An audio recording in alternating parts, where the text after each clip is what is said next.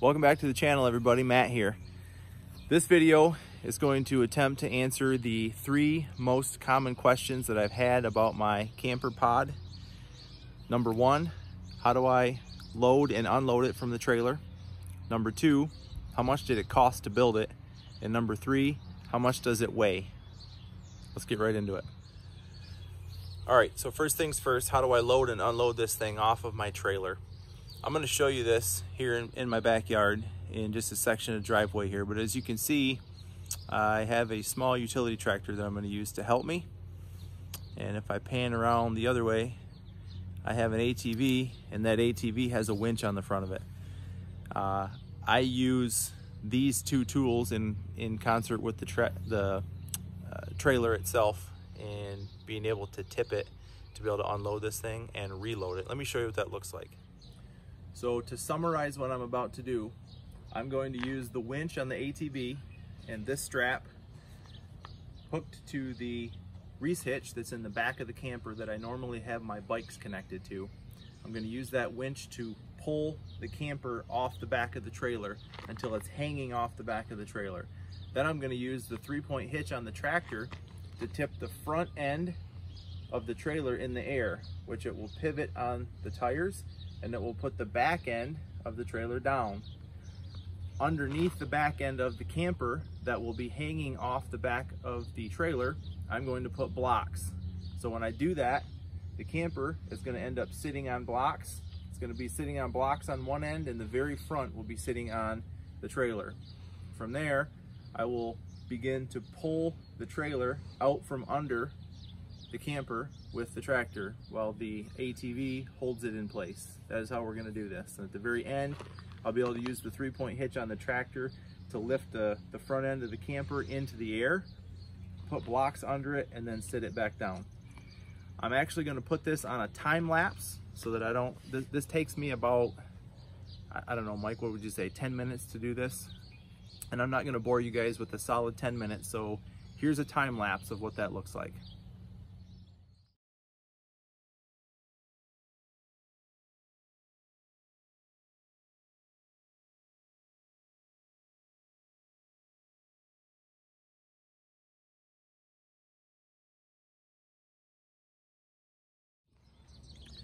So as you can see, with the tractor and the ATV, we kind of cheat a little bit. You could do this with a come-along, one of those ratchet style cable come-alongs, but I happen to have this equipment here, and this is how I do it. I want to show you guys this while I have this off. Mike, come on in here. I didn't happen to do a whole lot of detail on how I secured this thing to the trailer, but I'm using a turnbuckle and a cable. And what I've done is, all you do is you wrap this around the bottom of the trailer on both sides, and you hook it up to itself, buckle it down, and if you can see this here, there's a lock nut on there that locks that turnbuckle in place. So you don't need a tremendous amount of force on this. All you're doing is you're counting on the friction between the bottom of the trailer, or the deck of the trailer, and the bottom of the camper, and you're just holding that thing in place. So it seemed to work really well on our first trip. While I got this opportunity with the trailer empty, I can't stress enough how slick it is to be able to have your camper on when you want it, but also be able to use your utility trailer. This thing, you know, it's not really a teardrop. Several of you guys have pointed that out to me. Yes, I know that. But with the square angles and plywood construction and pocket hole joints, anybody can build one of these things. It's really, really easy to do. It's not that difficult at all. And if you happen to have a utility trailer, you could build it to fit your utility trailer, and you would be in business with a camper in no time. So, all right, so the reverse operation of taking it off would be putting it back on the trailer. So how are we going to do that?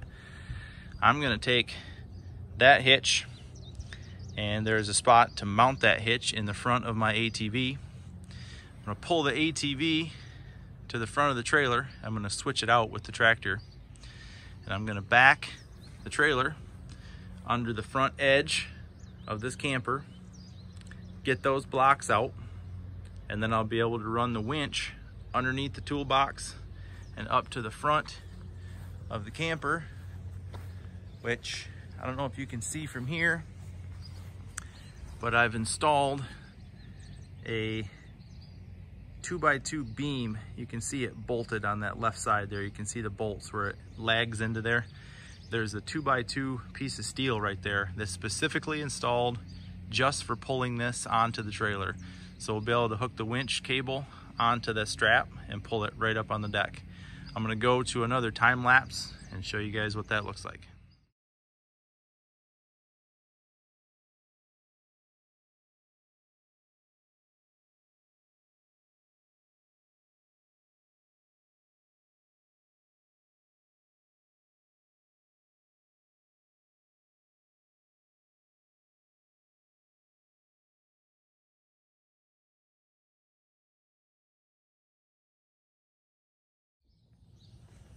So my wife Monica is going to join me for this segment, and so this video I said I was going to talk about loading and unloading, which you guys seen how that went.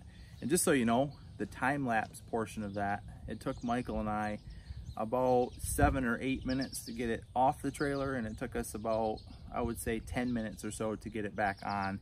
But the key, I built this thing so there's about about 1.5 inches of tolerance on each side between the side of the camper pod and the rail. So you just got to take it slow, take your time. And to be honest, if you were using a come along, a ratchet style come along, that's probably slower and safer, if you want to say safer from wrecking the side of the camper. So that's the loading and unloading part. Now let's talk about cost.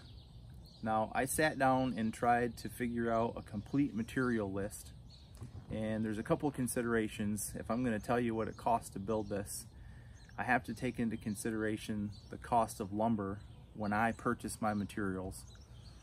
Right, wrong, or otherwise, I purchased my lumber in the middle of the pandemic. And lumber prices were about 3 times what they really should have been, and they were about 2 times what they are today. This video is being taken in late July 2021, and I purchased my material 6 months ago. And I would say on average the lumber and wood cost probably is down at least 40% from when I bought my materials. And in general, hardware is probably down 10%-ish now that we're kind of coming out of this pandemic. So all of my material added up. So I can give you some individual prices. So the doors and the windows and the back door, all the stuff that I bought from Vintage Technologies was around $1,500. Now it's pretty expensive for doors and windows, but I didn't have to build them. So it gave me a little bit more assurance that I didn't have to worry about the design of my own door. The large pieces of plywood that I bought, those were, let's see, I bought 5 sheets of 5x10 by 3/4 inch plywood, and those were $115 a sheet at the time. I want to say $150 a sheet maybe. It was quite expensive. They're not that much now, but those were special order. And if I were going to do it again, and if you were building this to match, say, a 4x8 trailer, you would use standard 4x8 plywood, and it would be much less expensive, and the material would be much easier to find, much easier to handle. There's some advantages to making them smaller.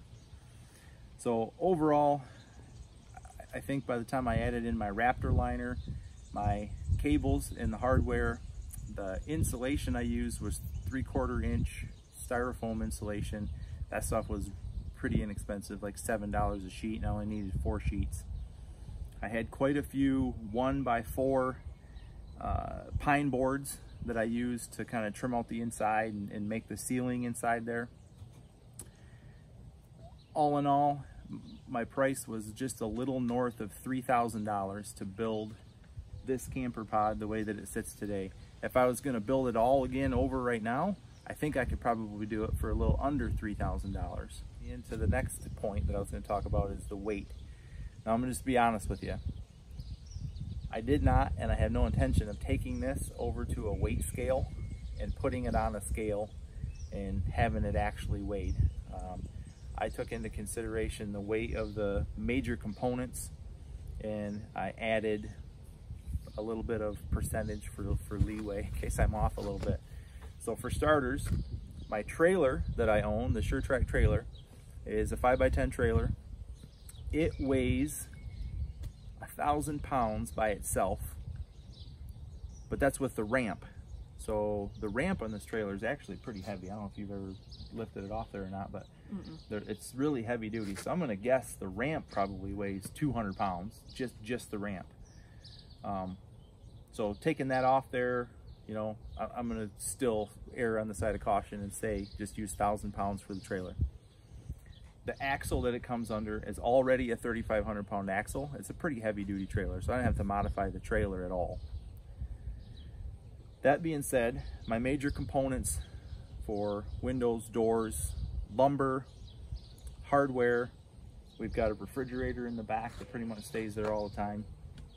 Then the mattress, and that's pretty much it. I added the toolbox on the front.